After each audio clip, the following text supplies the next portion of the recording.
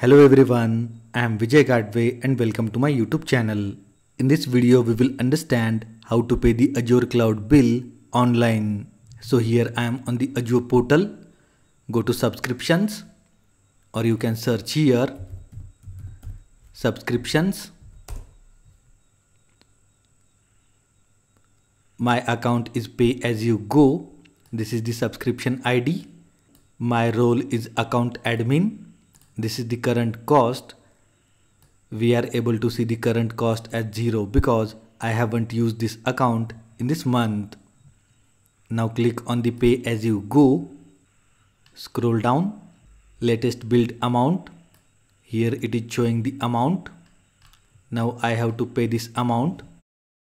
Your billing account has past due balance for the subscriptions paid. This is my credit card number. It is saying that please settle the balance now to avoid service disruption. Now click on Pay Now button. Ignore this message. Here it is showing outstanding balance, subtotal, taxed and total outstanding balance. Now click on Select Payment Method. I'll select here UPI/NetBanking. Click on Next. From here you can change the method as well. You can add new payment method as well by clicking on this. Here you can add credit or debit card, or you can go with the UPI or net banking. I'll go with the net banking. Next. Click on Pay. Do not close this window until your payment is complete. Now scroll down. Continue with UPI or net banking. It will open another tab here. You can select your bank and go ahead to make the payment. I'll select the QR code from here. Bhim UPI, make payment. Request is being processed.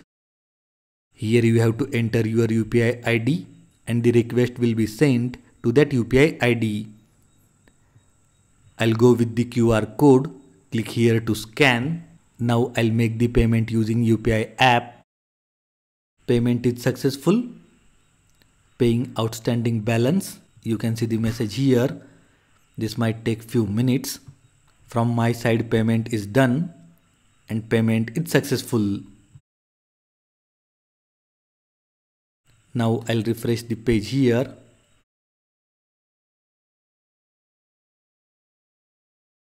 Your payment is successful. So this is how you can pay the Azure cloud bill using the online method. I hope you understood this.